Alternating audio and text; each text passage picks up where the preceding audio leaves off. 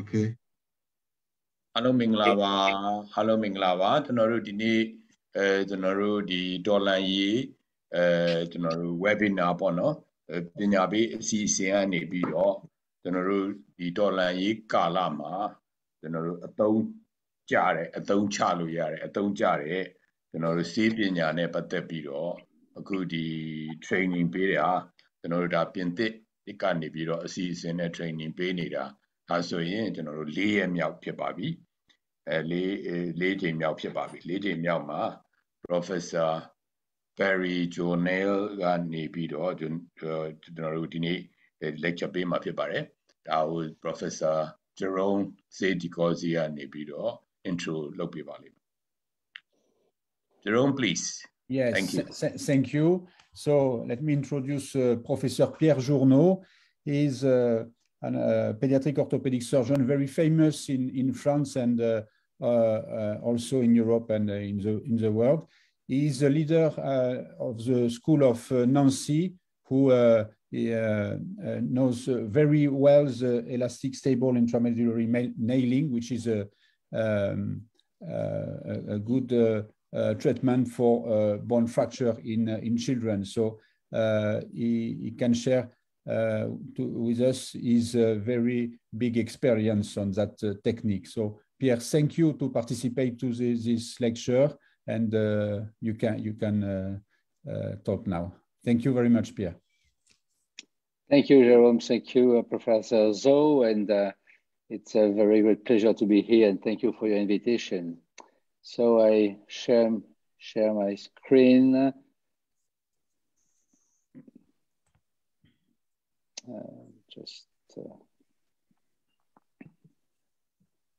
Yeah. Okay. Do you see my screen? Yes. Yeah, right. Yes. You can start. Okay. So the flexible intramedullary nailing is born in Nancy, and you can see the famous place of Stanislas Place in Nancy during the night. And I would like to explain to you some basic principle and the biomechanical principle of flexible intramedullary nailing. The main principle are like a boat on the waves, because if you consider the bone, the muscles push and pull the bone between two different directions. And when you have and when we push the nail into the bone, when you have a fracture, you can imagine the balance between one, then two nails. The main indication of flexible intramedullary nailing are principal traumatology, but we can use the flexible nailing in other weakness disease like osteogenesis imperfecta or other fragile bone disease. The third indication is to use flexible nailing during bone lengthening because it's more stable after device removal. Imagine that during the fracture, the nails are elastic and not rigid. And if you put only one nail, as you can see on this picture, you push the nail and the bone follows the direction of the nail in varus or valgus deformity. But if you put the same nail in the other, in adverse direction, you create a stable device, but not rigid. And the pathophysiology of the fracture in the children is very important to consider because you have a very thick periosteum around the bone. And if you have elastic and stable frame, it's a very good condition to have a high speed of bone healing. In this example of fracture, the first nail creates a tension shear and compression shear, providing a valgus deformity. But in other adverse effects, you have back to equilibrium, and compression shear and tension shear in various deformity. And you have at the head a balance between the both nails, but to have a very good balance between the both nails, you need to have a very precise position of the nails. And to summarize the biomechanical principle, it's very important to understand 5 points. The first point is to have 2 nails exactly face to face. The second point is to have a very precise diameter of the nail for each nail, and the best size is 40% of the internal canal for each nail. When you want to bend the nail, you need to bend the nail over 40 degrees of the nail. And the last point is to have 6 points of anchorage. The first point are on the entry point. Then you have the maximum bending at the level of the fracture. Then the last anchorage point at the proximal part of the femur, and you need to impact the head of the nail in the bone. The other question is the device, because you can use titanium or steel. Before 10 years old, the clinical and the clinical outcome are equal, and you have the same rate of consolidation, you have the same duration of consolidation. But over 50 kilograms in teenager, the steel is better because the steel is more rigid, less elastic, and sometimes cheaper than the titanium. For this reason, over 50 kilograms, we recommend to use steel flexible nailing instead of titanium nails. So I described the main location of fracture in traumatology. Then we will see the other indication is in a few slides. Concerning the femoral midshaft fracture, we recommend to put the child in the table traction using, if possible, 2 fluoroscopy. AP view by this fluoroscope and lateral view because it will be easier and speedier to put the nail if you have 2 fluoroscopy. The incision is important to consider the position of the nail, because in this draw, you can see the entry point, you can see the entry point and the proximal part of the skin incision, because when you push the nail will be against the skin. And if you put the entry point here, you have skin damages during putting the nail. For this reason, we recommend to create the skin incision distally to the entry point. Then you use a special device to create the hole. Then you put the nail exactly perpendicular to the hole, and by the reverse rotation, you push the nail gently by rotation until the level of the fracture. When you have the level of the fracture, usually it's preferable to use a hammer to put the nail in the proximal part of the femur, and another rotation to push the nail until the proximal part. The other option is to leave the nail at this point, then to push the other nail and to push the both nail in valgus and varus deformity to be sure that the correction will be perfect using the small movement of rotation for the lateral and medial nails. At the end, you can adjust the position of the nail, including not absolutely perfect position, because sometimes according to the level of the fracture, according to the third fragment, you can adjust the position of the nail to have a perfect reduction in AP and lateral view.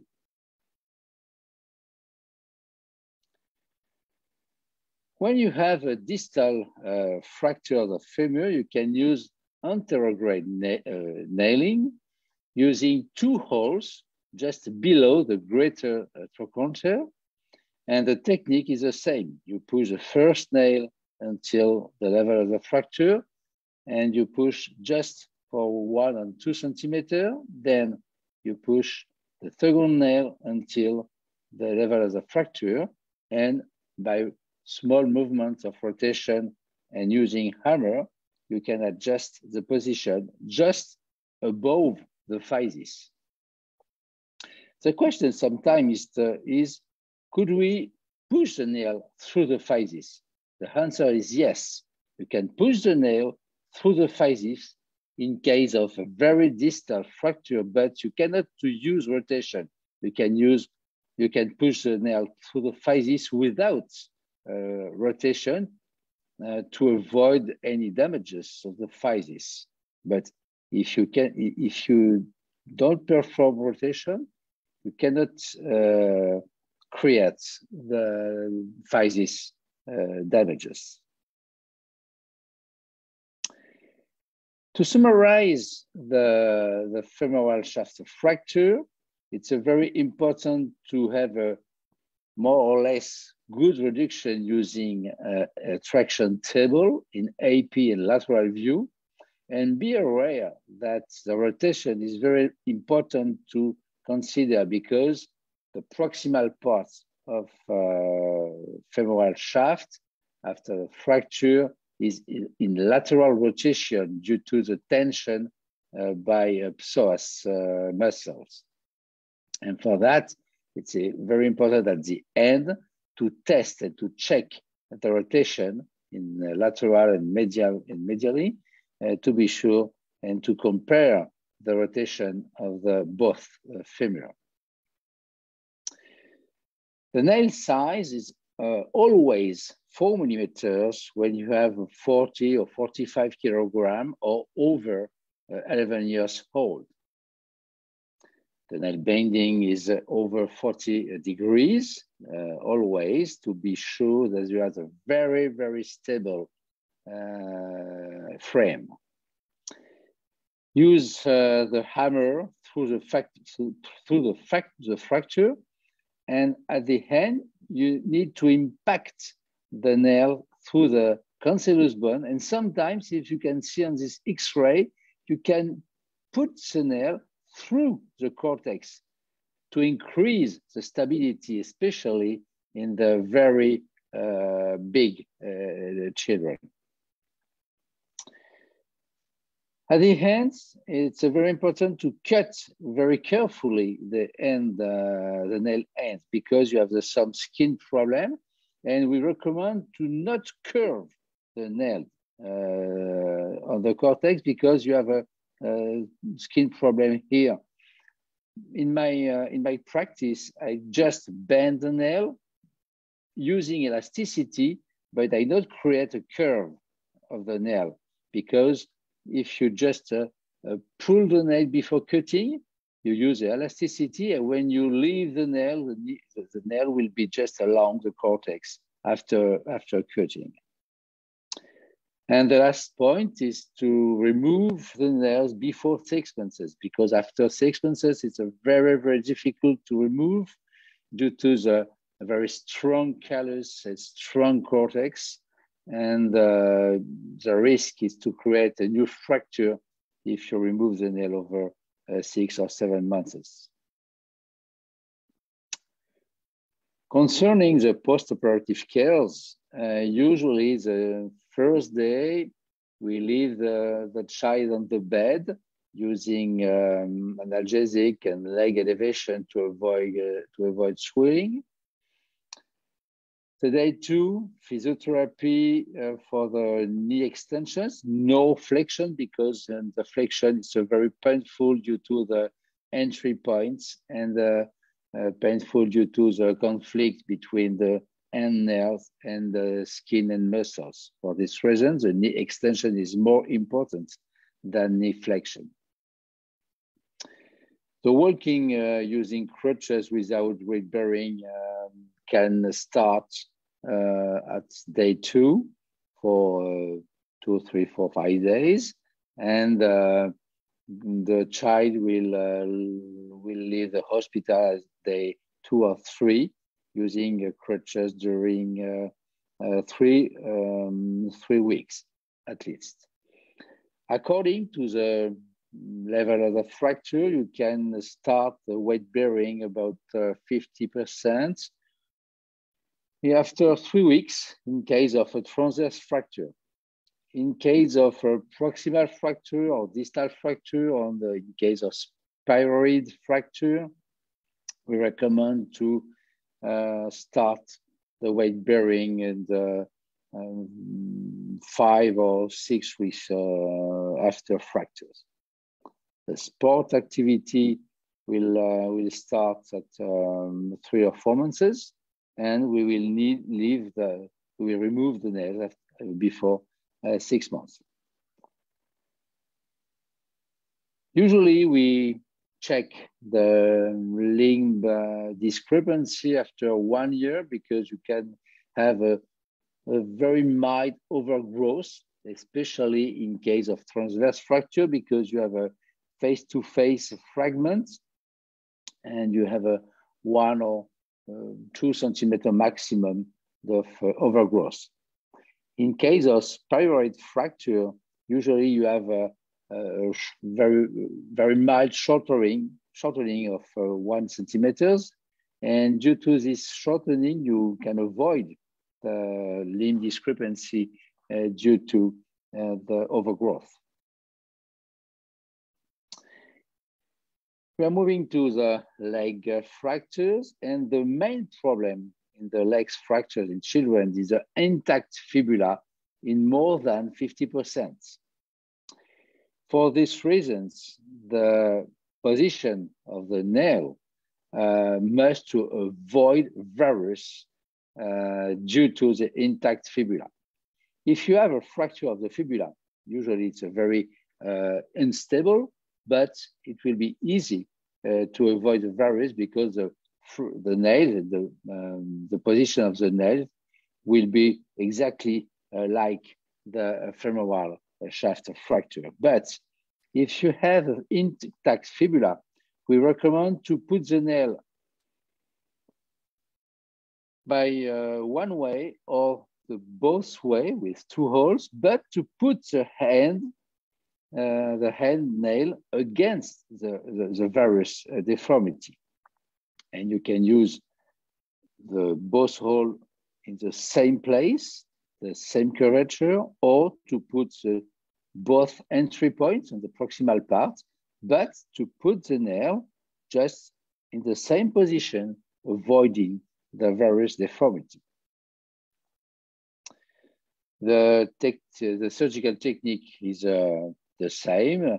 You create 1 or 2 holes in the same part of the face-to-face, and push the nail through the cancellous bone through the canal until the level of the fracture. You rotate the nail using the T-handle to keep and to catch the distal fragment. Then you put the second nail and you push the both nail until the distal part. And according to the position and of the fragment, according to the intact fibula or not. You rotate the nail until to have a perfect reduction, especially in case of intact fibula, because the risk is a varus deformity and progressive deformity after nailing.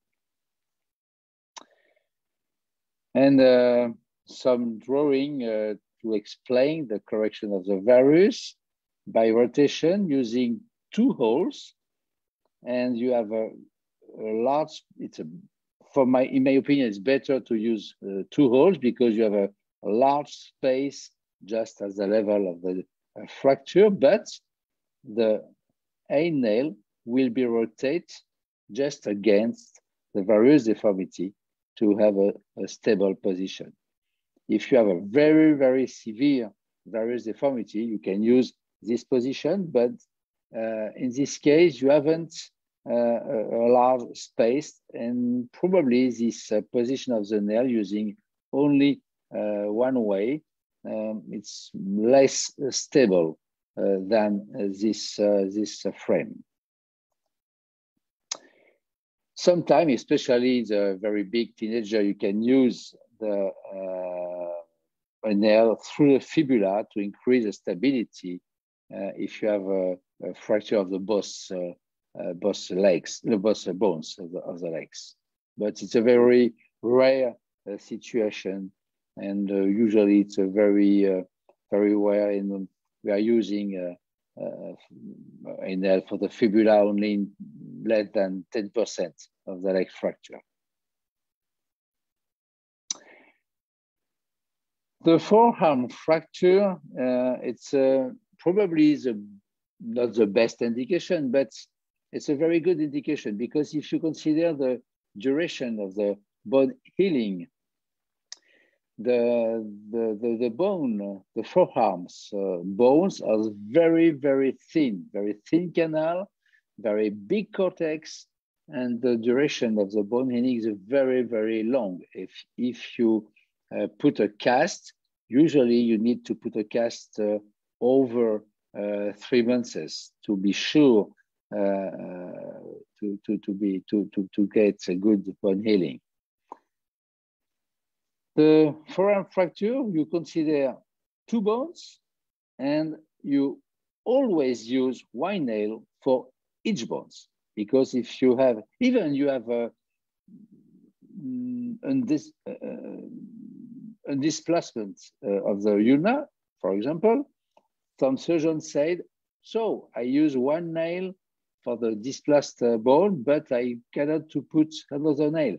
It's not a good idea, and you need to have exactly the same biomechanical principle, because imagine for the forearm, it's a 1 bone forearm, and you use the both nail face to face, providing elasticity and stable frame using the interosseous membrane, and the bending and the face-to-face nail stretch the membrane and provide a very good stability by stretching the muscle and membrane.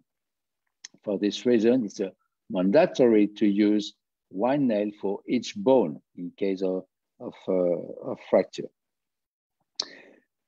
The tip of the nail will be face-to-face, and the rotation will be face-to-face for the proximal part of the radius and distal part of ulna, for keeping the bending of each nail. The position of the entry point for the ulna will be posterolateral approach to avoid the ulnar crest, because if you put the nail through the ulnar crest, the risk will be the skin problem, just at the tip here. If you use a posterolateral approach, you have a more thick soft tissue, and you will avoid the skin problems. Always a hammer for putting the nail through the fracture, because it's a very, very thin, especially for the radius. To consider the internal diameter is very thin and the cortex is thick. And the position of the nail will be keep the pronation and supination, and you need to check at the end the pronation and supination. Sometimes when you test the pronation and supination, you hear click, click, meaning that the nail will be in the exact position according to the type of the fracture. The last point is the removal of the nail, because according to the aspect of the bone in the forearm, very thick cortex, the duration of the bone healing is very long, more than many months, more than 3 or 4 months, and we recommend to remove the nail after 6, and I prefer 8 months to avoid the recurrent fracture. The question is, due to consider cast immobilization? The answer is not, because if you put a cast, it means that your frame is not stable. And usually, I said I prefer to put a cast, but it's a joke, of course, but I prefer to put a cast after 1 month, because after 1 month, after the flexible nailing, we have a child without any pain. He can move, he can check the pronation and supination, and he wants to return to sports after 1 month. And you need to be strict and to say no, because it's like an internal cast. And if you put to protect the forearm, you don't need to put a cast during the first month, but after a few weeks to avoid the return to sport activities. So of course it's a joke, but consider that. So it's a short video to describe the surgical techniques of the forearm fracture. After surgical champ, you need very few instruments, only T-handle, K-wire. Usually for the forearm fracture, we prefer to use a K-wire in steel because it's more stable, because you have only 1 nail for each bone. You cut the hand to be smooth, and you bend the tip about 20 or 30 degrees. Then you bend the nail just according to the level of the fractures. And if you have a proximal part of the fracture, you need to bend the proximal part of the nail. And if you have the mid shaft, the maximum bending will be on the middle of the nail. You need to bend the nail exactly in the same curvature to be sure that you have exactly face-to-face bending in each bone for the best stretching of the interosseous membrane. And the bending will be the same. And when the nail will be in the bone, you will have a very precise face-to-face stable frame. After preparing the nails, you perform the skin incision on the lateral distal parts of the radius. You can use or not tourniquet. It depends of the habits. Be aware that the distal part of a very small sensitive nerve branch of the radius, and you need to protect the sensitive nerve branch. Then you create a hole, enlarging by small movement of rotation, and you check under fluoroscopy the position of the hole. Then you introduce the nail through the hole, perpendicular to the hole. Then you rotate the T-handle and you push the nail by small movements through the canal. You can start by radius or the ulna. It depends on your habits. You can follow the progression of the nail using fluoroscopy to be sure that the position of the tip is exactly faced to the proximal fragment.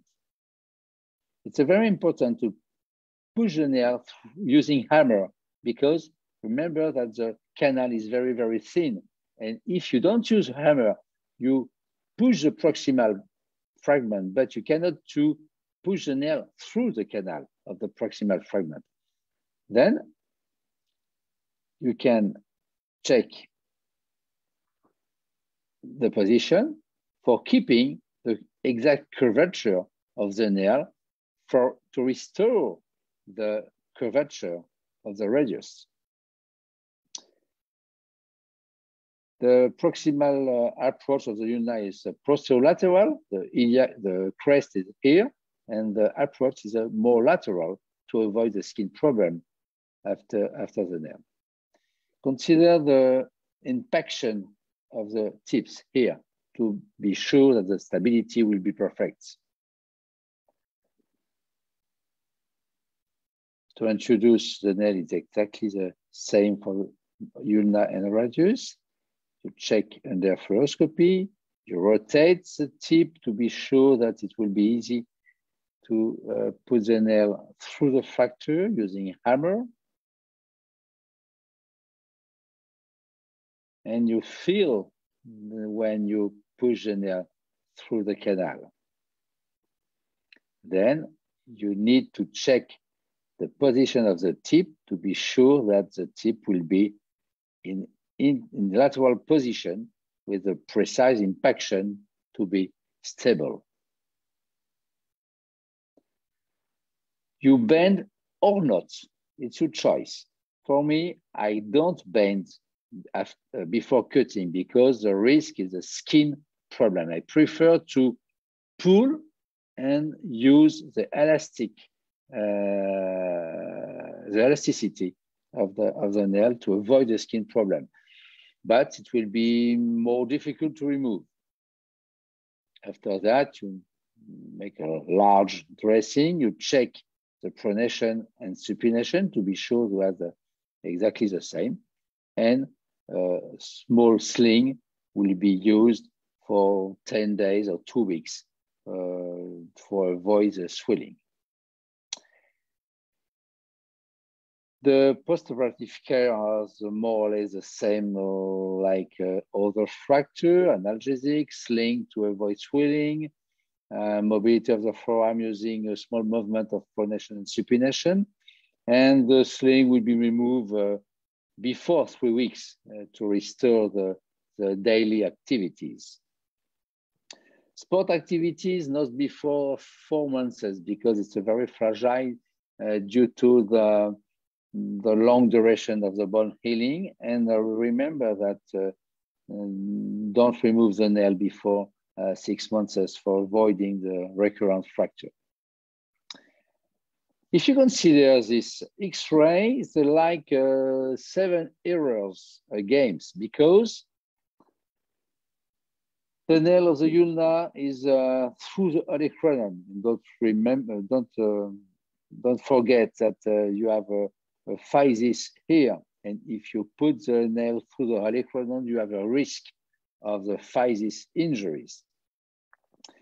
The nail are, of course, very, very thin, and the question concerning the size of the nail is usually 80% of the canal. It's logical because when you perform flexible nailing for one bone, you use 2 nails and you use 40% for each nails. 40% plus 40% equal 80% for one bone, for the tibia and for the femur. But for the forearm, you have both bone, and you need to use 80% for each nail for each bone because you have only one nail for one bone. And in this case, it's like a snake, not really stable flexible nailing. The position is not correct because it's not you haven't any impaction in this position. The tip is a lateral part. Usually the tip will be in the medially to be sure to keep the curvature. And you have the same problem for the ulna, and the result will be non-union, of course, because it's not stable, too thin, very bad position of the nail. It is not a real flexible intramedullary nailing. It's just a two carrier through the fractures. Then we move to the epiphyseal fracture. We have two examples. The first one is a radial neck fracture. Second one will be the proximal part fracture of the humerus. For that, we have some tips and tricks. The first one is to use sharp nails in case of epiphyseal fracture. Why? Because the cancellous bone is very, very strong. And if you use a smooth hand nail, you cannot put the nail through the cancellous bone. You will push the bone, but you cannot push the nail into the epiphyseal parts. And in case of radial neck fracture and also proximal humerus fracture, in case of epiphyseal fracture, you need to use always a sharp nail. So the technique is mandatory to respect the same entry point of the distal radius with the protection of the sensitive nerve branch. You put the nail until the proximal part. You push with the hammer. Sometimes you can put your thumbs in the radial head to avoid the over displacement and to help the pushing the nail. After pushing the nail into the radial head, you rotate the nail by its handle using 180 degrees of rotation, helping by a mild movement of pronation to reduce progressively the radial head. Some example in the fluoroscopy, and in this example, you can observe a progressive reduction only by rotation of the proximal part of the nail. And sometimes, if you are not satisfied of the reduction, if the reduction is not absolutely anatomical, you can, one more again, remove the nail from 1 or 2 centimeters, rotate in the lateral part, push one more again, the proximal part of the nail into the head, and rotate one more again your nails. If you want to use another carrier to help the reduction, don't forget that here you have the periosteum and the vessels. And if you want to use another carrier to push, you need to push the radial head just on the head, not like a Kappanji method, because if you put the carrier here, the risk is the vessel damages and the head necrosis. And for this reason, you can help your reduction using only thumbs by your fingers, or carrier, but only on the radial head. This frame is not absolutely stable, and we recommend to use a long cast above the elbow in a mild pronation position for 3 weeks to avoid displacement, because you have only a few millimeters in the radial head. And if you don't use a cast, the risk is to observe a secondary displacement. Concerning the supracondylar fracture, in Nancy we use this very typical flexible nailing by antegrade nailing. The advantages is very stable because you use a big K-wire, sharp K-wire through the distal part of the humerus. But it's not very easy because you need to have a perfect anatomical reduction using, if possible, 2 fluoroscopy in AP lateral view. And the other advantages is to avoid K-wire through the physis of the lateral condyle or the trochlea. And you avoid the skin problem, you avoid the cast because it's a very stable due to the size of the nail. But honestly, it's not really easy to perform this kind of flexible nailing. But if you have some habits to use it, you can avoid a cast. You can put only sling for 3 weeks, and you haven't any physis damages. So I prefer to show this technique because you can keep in mind that we can use flexible nailing for all kinds of fracture in children. And the last point is a proximal humerus. If you want to perform flexible nailing, you respect exactly the same biomechanical principle using steel K-wire because the humerus is a very, very large canal and you need to push big nails, sharp nail because the epiphyseal part is very strong. And for the reduction, it's very easy to reduce in very high abduction of the shoulders to be sure that the reduction will be correct. You need to check in AP view and lateral view. And after putting the nails, you need to use a sling for 3 weeks only. Now, just some slides, and we will have probably some questions for the concerning traumatology. But I would like to show some other indication of the flexible nailing because, of course, the main indication of flexible nailing is traumatology, but you can use the flexible nailing for other indication. In case of very, very young children with osteogenesis imperfecta or fibrodysplasia or other weakness bone disease, we can use it. Some example for the osteogenesis imperfecta, it's very simple to put 2 K-wire, in this case, through the physis without rotation to avoid any damages for following the growth. And if you push crossing wire, you can have both nail just on the level of the fracture.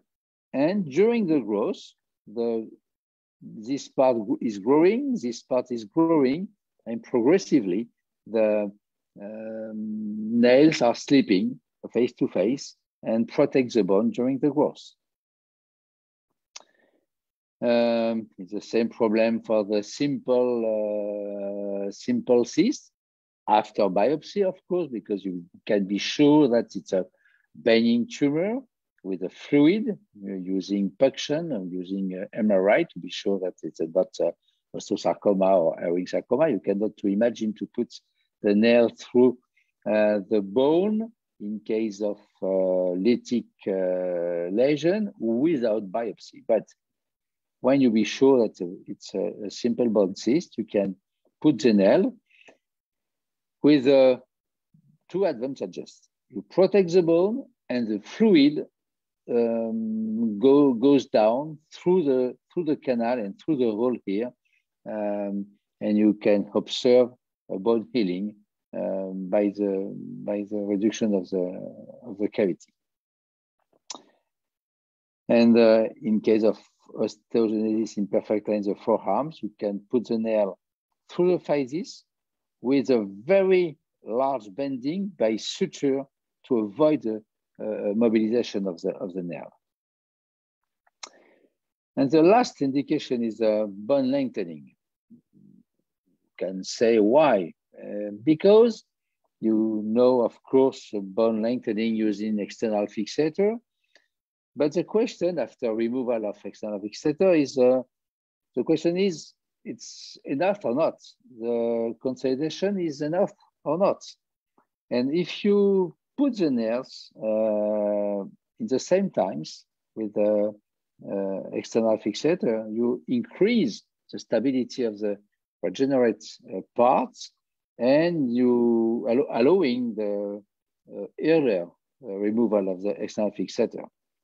We perform some experimental study in dogs, and this part is a regenerate bone after bone lengthening, and this part is another cortex through the nails after a bone lengthening, and you can see a mild cortex increasing the bone stability.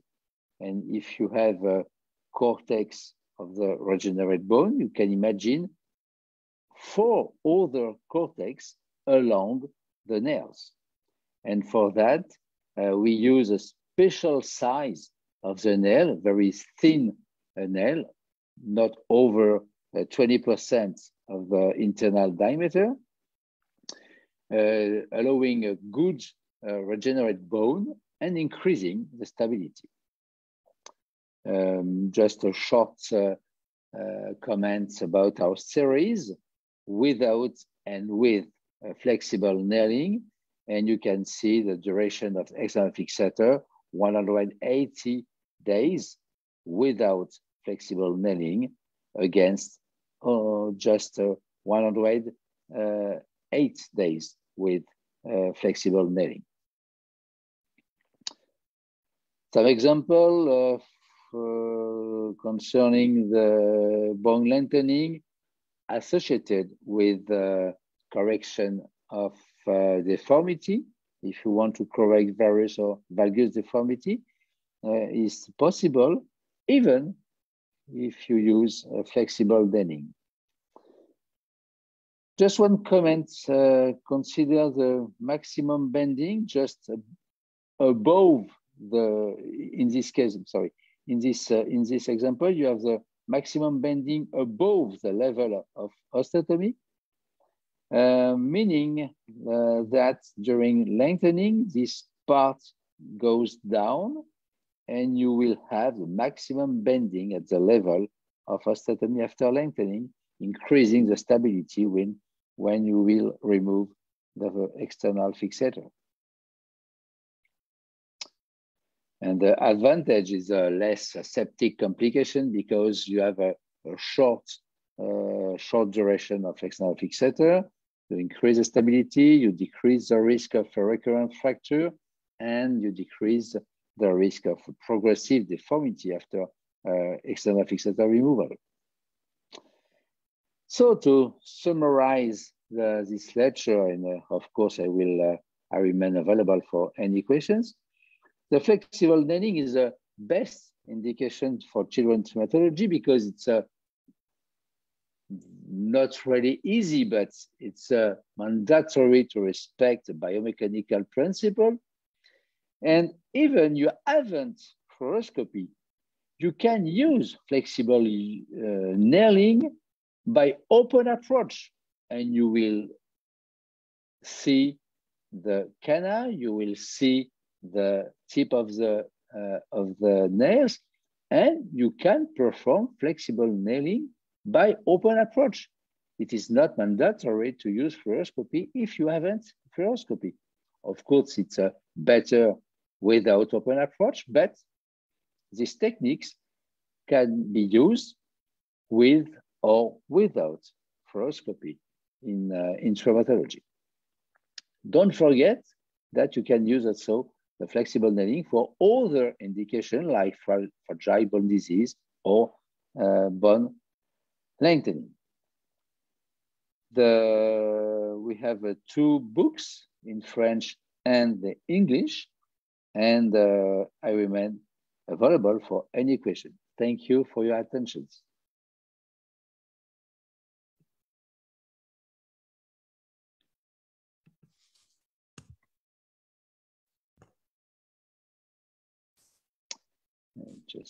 Thank you, Pierre. Yes, you yes. Can see my screen or not? No, yes. Okay, okay, you can remove it. Thank yes, you. Right. Okay. Thank you. Just 1 hour.